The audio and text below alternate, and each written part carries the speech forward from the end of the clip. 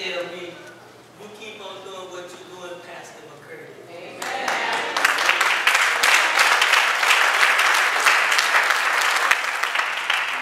They love the teaching that strengthens. Amen.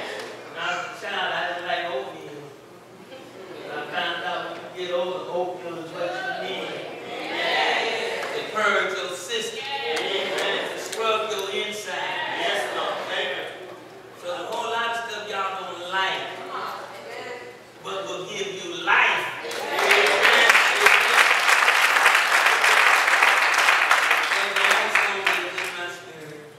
I'm not going to try to sing it. You want to sing it? You like the old song? Yeah. You do too? Amen.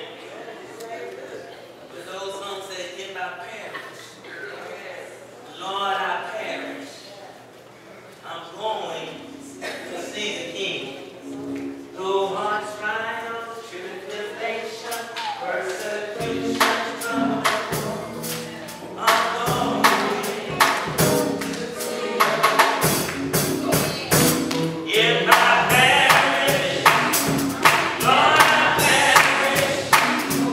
I'm going to see the King. If I perish, Lord, I perish. I'm going to see the King. Through hard trials, tribulation, persecution, trouble, I'm going to see the King. And that's a rough song. Amen. Because it takes what you got to go through in order to see the King. Yes. Lord, we thank you for this whole thing. This first Sunday of October. Lord, we do that which you have given us to lay down through the years. But we celebrate. We celebrate the Paschal feast that represents the breaking of your holy body and the shedding of your most holy blood. That was our Passover that rebuked death and commanded life. We thank you, Lord, because we commemorate this to celebrate our past. And now, Lord, we do it because you declared through your noble apostle Paul, as often as we do this, we show forth your death. So we acknowledge the presence. And you told us to continue to do this until you come back. So it gives us to look to the future. But one day you're coming back. Glorious day. Now, Lord, we thank you for who you are. That we celebrate. You're to celebrate here today. And we celebrate you. It's not about us, but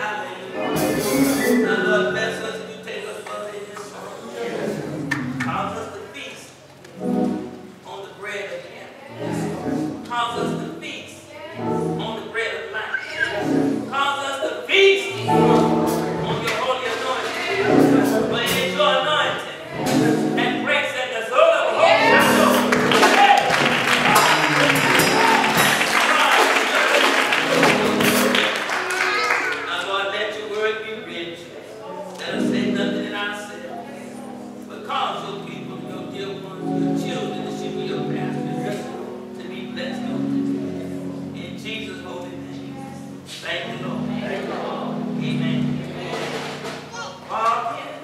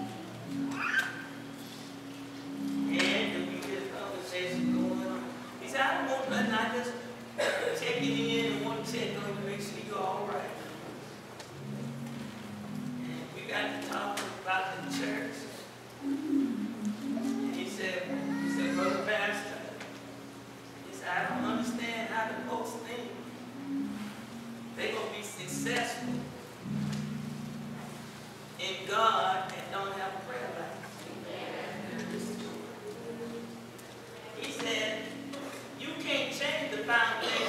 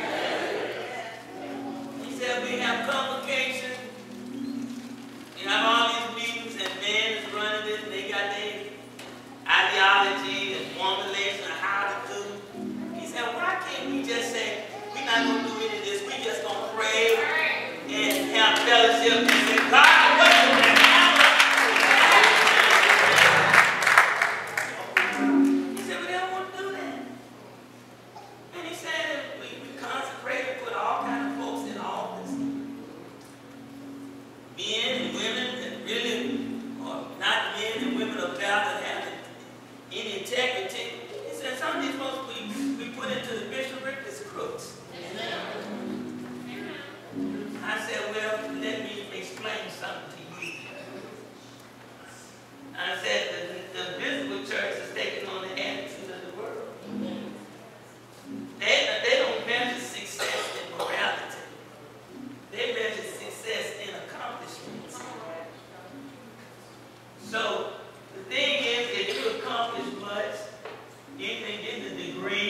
and garnering wealth.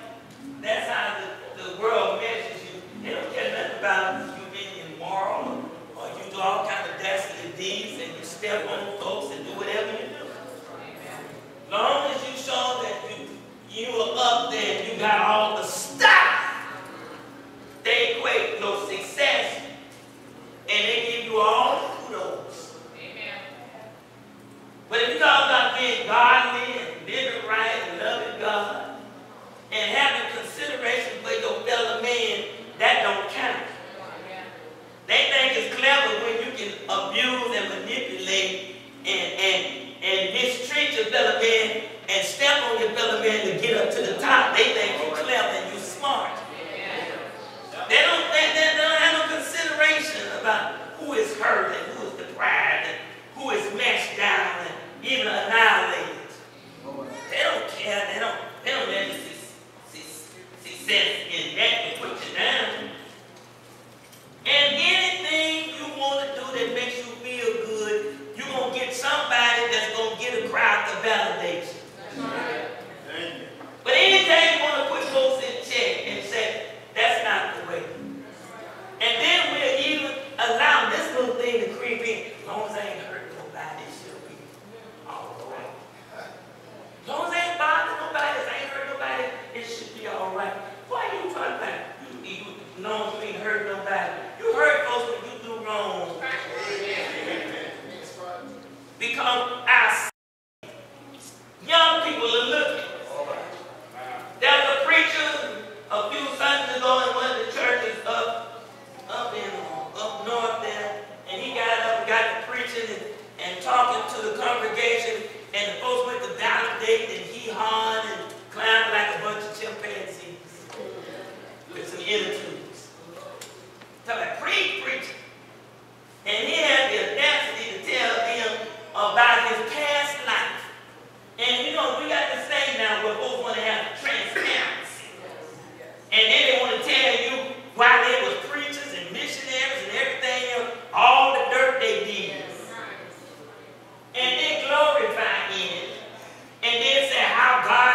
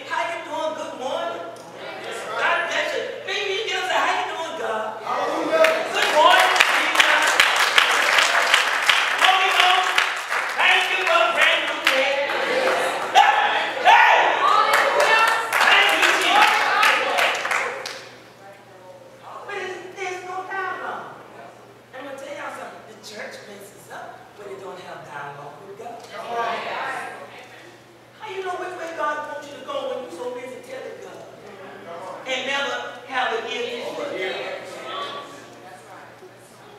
How you going to know what pleases God in his own service if you never let God have any input in this service?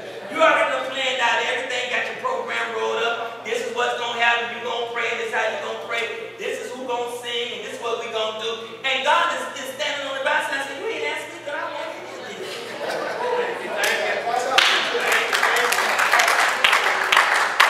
Sometimes we don't need your input. We know what to do. We already been to the seminary. We already taken classes in how to be ministers and music and everything. And God, you didn't need your help in counseling because we already went to school and learned how to counsel and become Christian counsel. And we know how to counsel folks in every aspect of the life. We don't need you to tell us anything.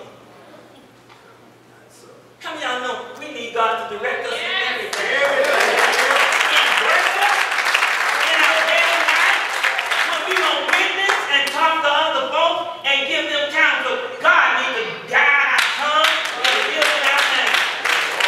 But guess what?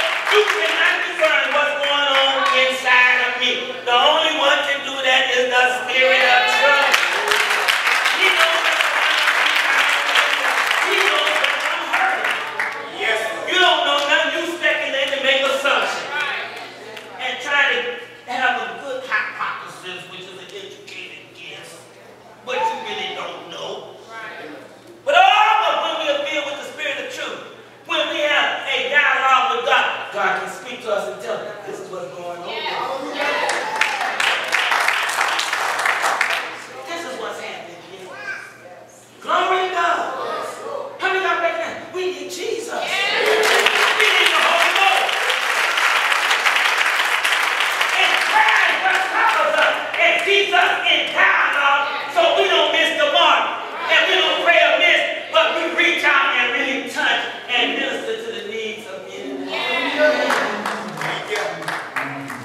Now, I remember back when I was a boy when Dad Mason died. But I heard some of the older saints, family members say, when the old man would come to the temple, and he would come in and address the assembly, he would say to them, very little when he would come in. Very little he would say to them. But you know what he would do? He would acknowledge and say, God, all of these people are here. But that's not important. God, I want to know for the sake of the people, are you here?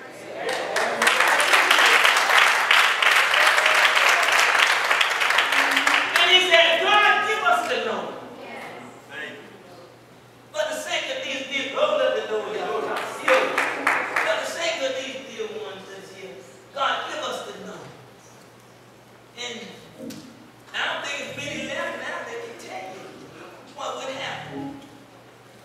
Back in the day, Mason Temple was built during World War II. And God blessed and gave an awesome group of people to build the building of that camp. Yes. Amen. And the way it was built, they had to get steel.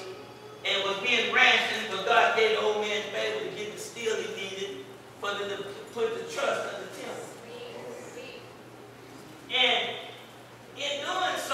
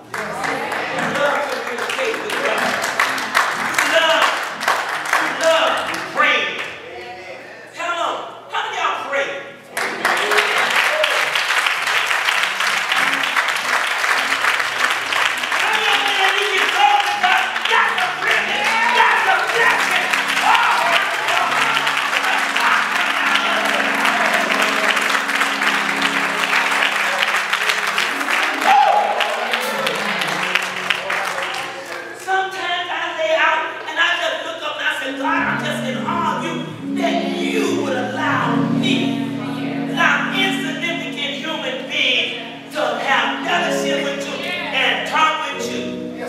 And you know what's so wonderful? And I'm here to encourage y'all today. Each and every one of us, we can talk to God and God don't get us confused with nobody else.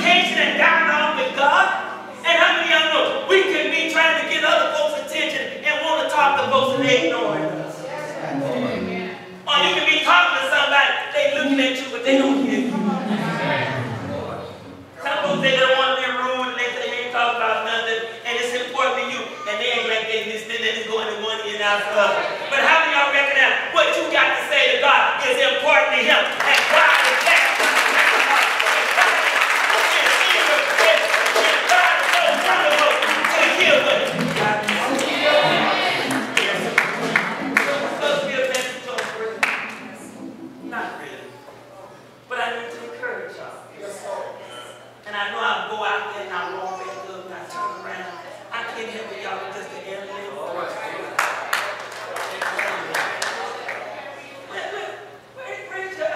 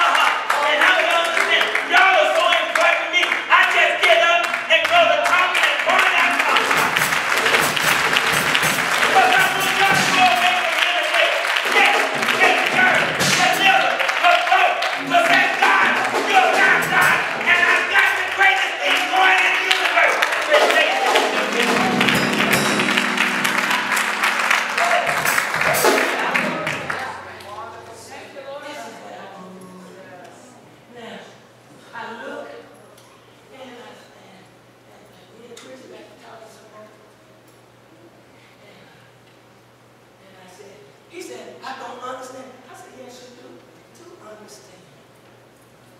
You do understand. Why it look like the jokers get all the accolades and promotions? I said, because the world promotes its own.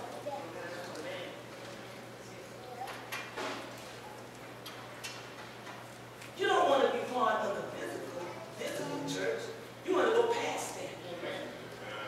You want to be part of the invisible church. What it means by invisible, the church that the world don't recognize, the church that church folks don't recognize. You want to be a part of the church that God recognizes. Those that God recognizes. Well, Pastor, the way you talking, and the church is very small. There's just a few folks that's really in God's church. No. Just because we don't see them, just because they're not in the high seats, just because the folks that get all the recognition and live good and got it together, look like got everything going on, wonder they don't have no problems, and everybody condescends and pat them on the back and say how wonderful they are. No. That's what you see. How many of y'all need to stop looking with your natural eyes?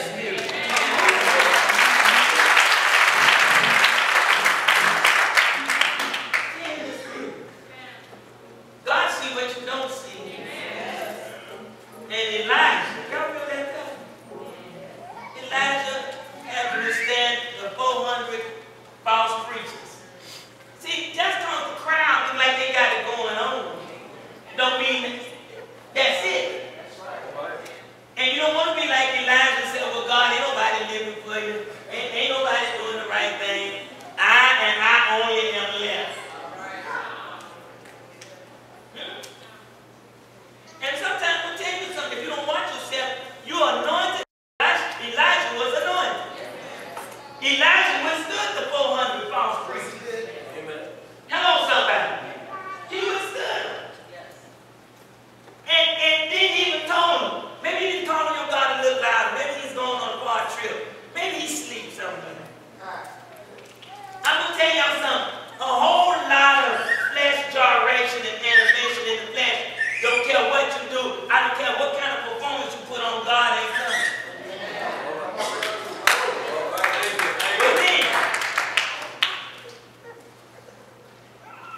Elijah said, don't do what you got to do. Keep calm. What happened to them jokers? They start cutting themselves, crying, doing all kinds of gyrations. Right. And their God did not hear them. Let me tell you what we don't start doing in some of our churches. We don't start doing all kinds of flesh gyrations, doing all kinds of stuff. And guess what? Our God is not hearing us. Come on, tell it. Yeah. It's not the same God answered by fire. It's not the same God. A lot of folks go to church, they're not worshiping the same God. They're worshiping the God of prosperity. The God of what's happening. The God of self-preservation. The God that says you're on top because you hold the CEO position. That's not the same God. And when you get to calling on it, I don't care what gyration, I don't care how the crowd perform, I don't care what kind of praise dances you get or what you do, he ain't answering.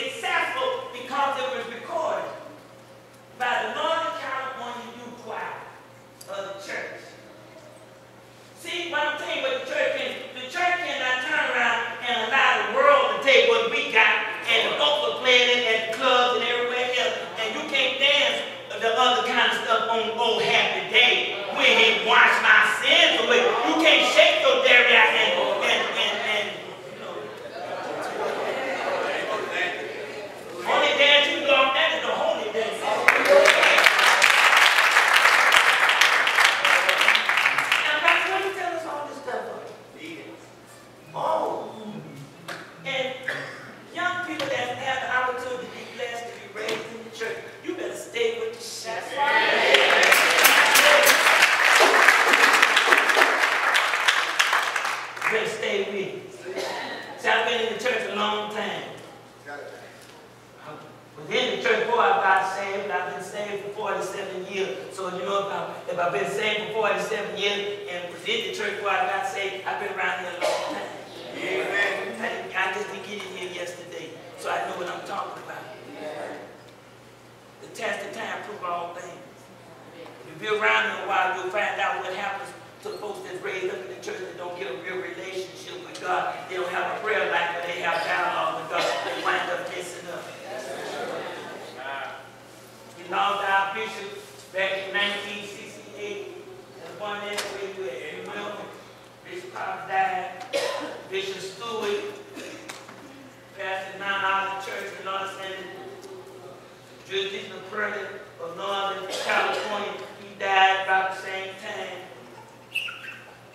Another Stewart's son that took over, pastor in San Francisco, I went to his church.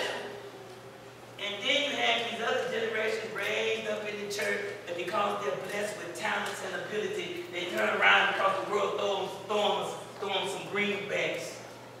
And then they get beside themselves, feel like they don't need the church. Yeah. Oh! Thank you. Are y'all with me? Amen. They don't need the church. Anybody know Sly and the Family Stone? Y'all heard that though? Who is that?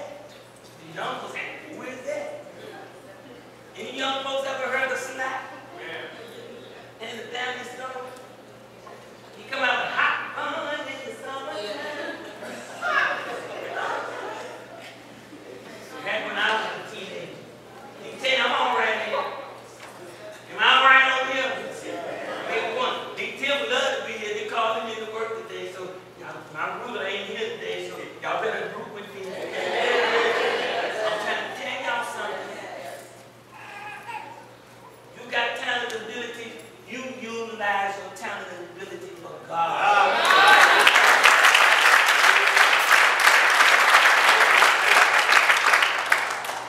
Slide the Family Stone got hot. Money rolling in. And the bishop I told that guy, and the other took on, that was their grandnephew, raised in holiness.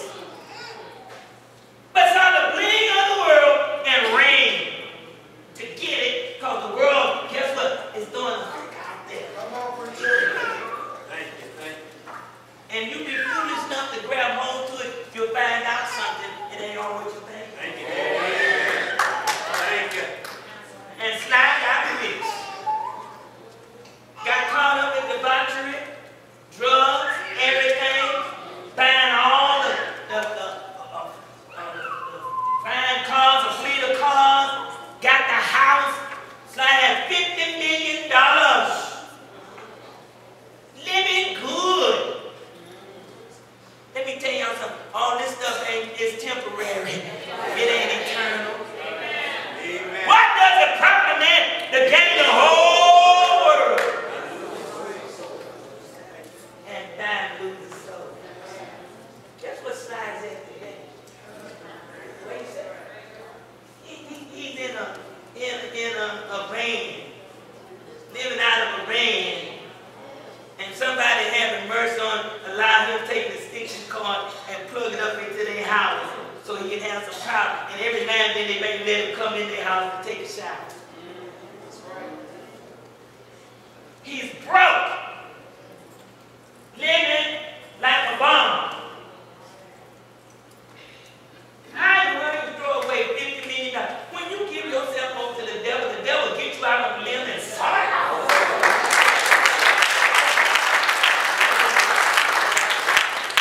What does he come to do? Thank you. He steals you all from God. How many of y'all recognize? I got talent, I got ability, I need to use it to the glory and honor of God. I need to use it to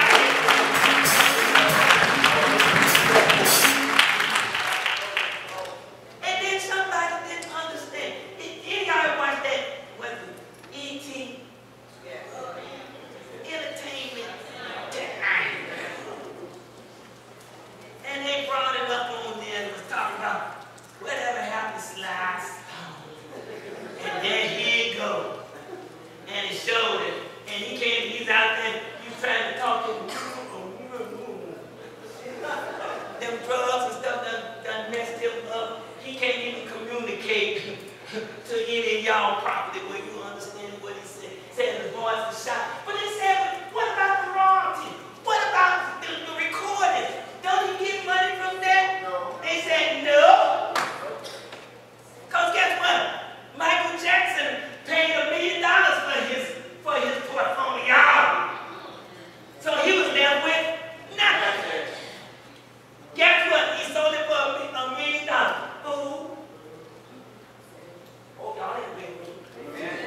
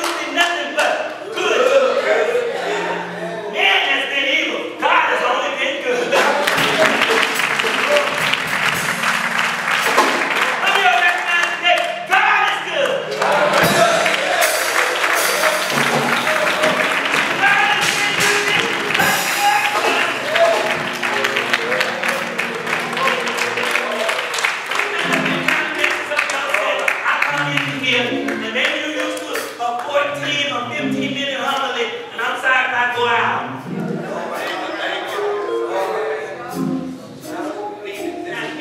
The gospel St. John, when I say, the one in church is, there ain't hardly no moves up in here. That preacher, where are you in the dead? Where are you out? You know, I have this choppy and his romantics horrible. He mispronouncing words and keeping the mothers over the shine and hollering and screaming. Thank you. Hello. Glory. Someone came here. They said, Pastor, you too educated to talk like you do. I told him I'm just getting down to the nitty-gritty. I just saying it like it is.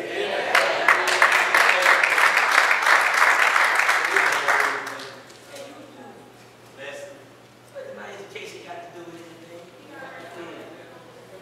Don't listen to that. And I know that Deacon Change is concerned about me.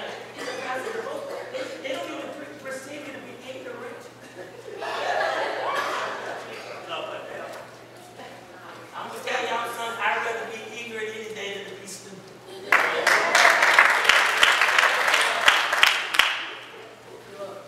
And Sister Patricia, let me tell you something about black folks.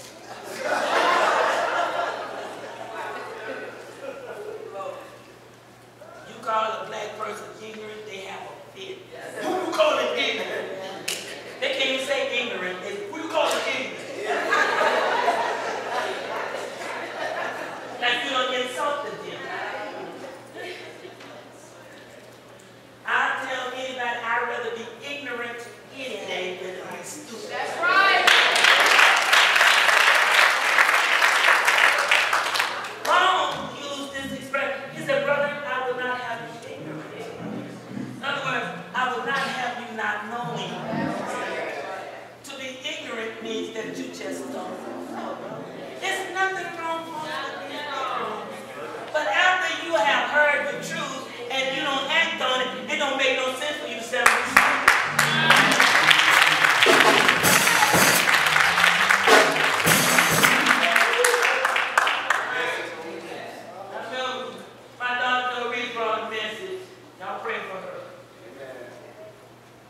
brought a message, and she told us how they had a horse out in the field, and a fellow went up there and pulled the horse tail.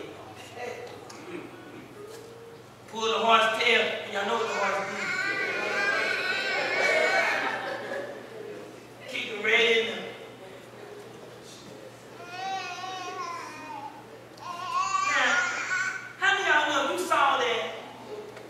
when you turn around and go up there and pull the horse by the tail. And she said, the next person saw another man pull the horse tail. He thought he was going to pull the horse tail and nothing going to happen. He went up there and did the same thing, yanked the horse tail, and guess what? He got kicked. The next person went up there and he looked, and he said, bad idea. Isn't it how we got the doctrine, all kind of stuff that's happening, and you find out human beings, they are stupid. See stuff happen, but how do y'all know if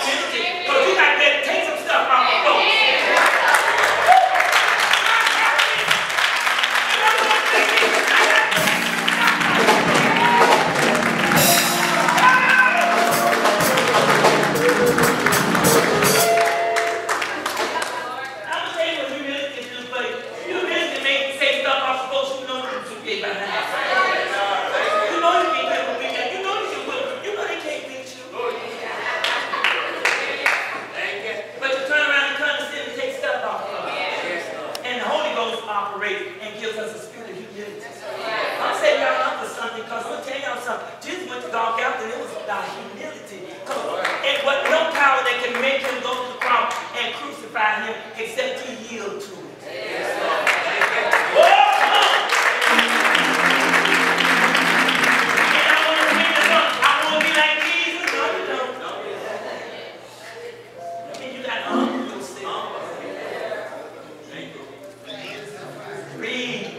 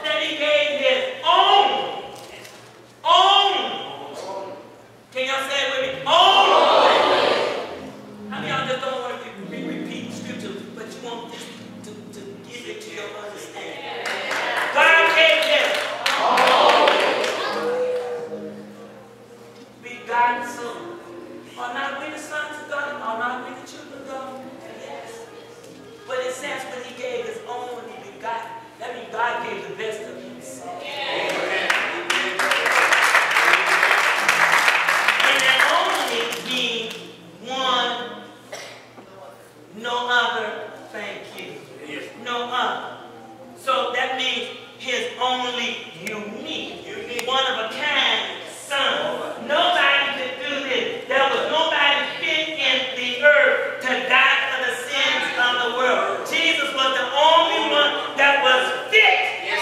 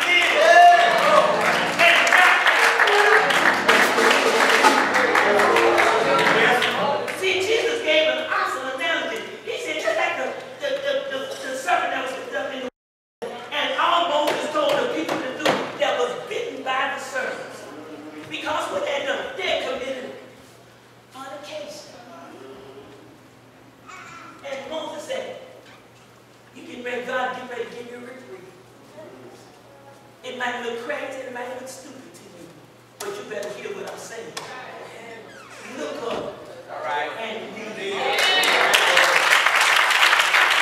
Jesus is saying the same thing.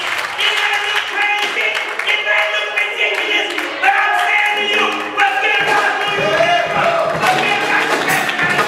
Look up.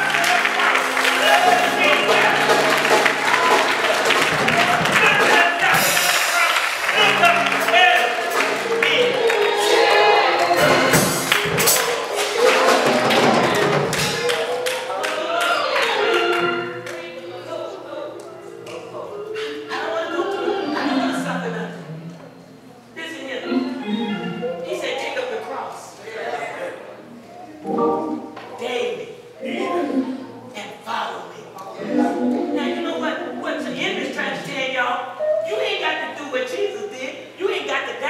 Jesus already did it.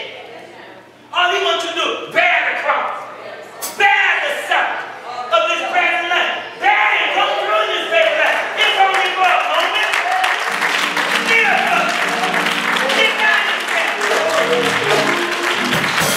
The present life is only for a moment. But eternity is gone. I rest my case. I'm glad it's over. But I want y'all to look. Look up. Don't you see Jesus? Look to the cross.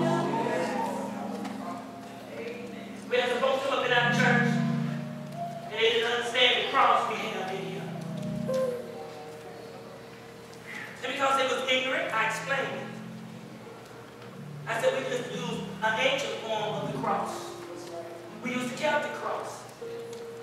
We understand it was through the cross that salvation came. But understand, through the cross of Calvary came eternal life. Amen. And the cross we use is the Celtic cross. And the Celtic cross, because of my lineage, goes back to ancient Ireland. And the Christians that use the Celtic cross because they recognize that through the cross came eternal life. And the circle behind the cross represents the eternity of God, the unbroken circle. Amen. How y'all recognize? Through the cross of Calvary, you got eternal life.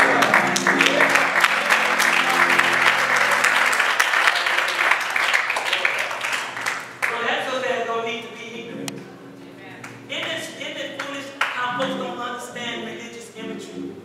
But how many of y'all recognize you don't need to use nothing that you don't know about? Yeah. You need to know. Amen. You need to be in the know. Amen. So any of y'all know now you understand.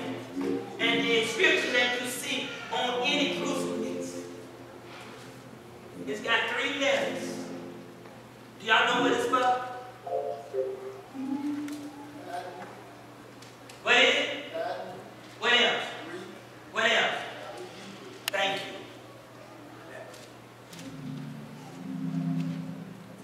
They wanted to make sure there was no mistake. So the inscription was in Latin, Greek, and Hebrew.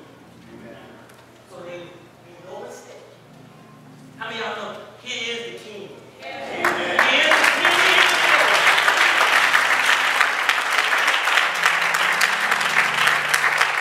We're standing for prayer.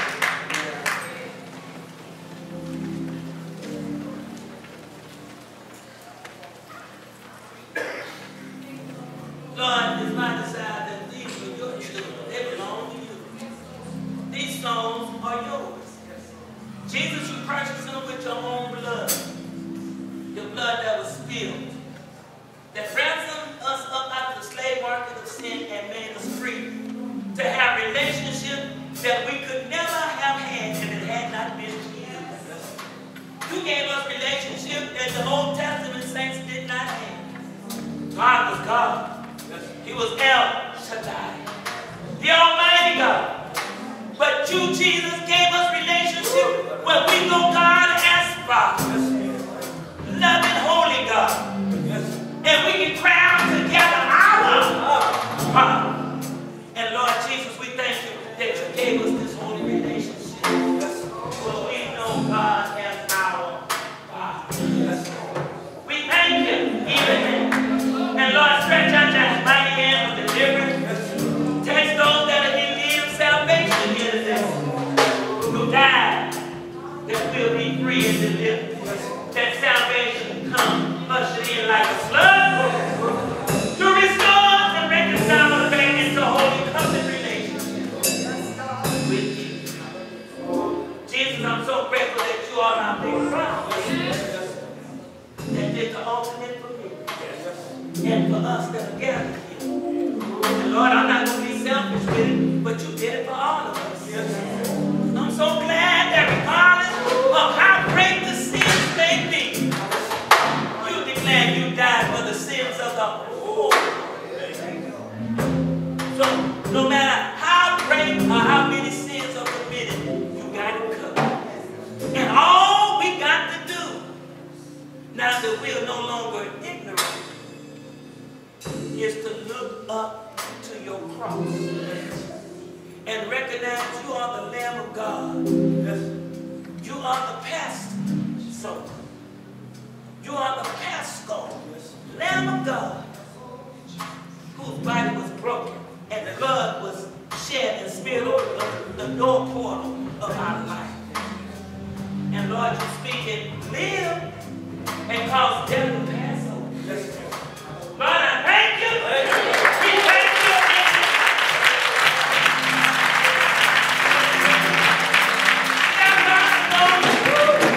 They want to really commit today and want your forgiveness, God. They can get forgiveness right in the pew, right where they stand. All they got to do is say, Lord, here I am. Lord, I'm broken. And I've been through much. I've been foolish. And Lord, I've done stupid things. But your blood is able to purge me and cleanse me of all unrighteousness. Lord, here I am. Forgive me today. Forgive me today.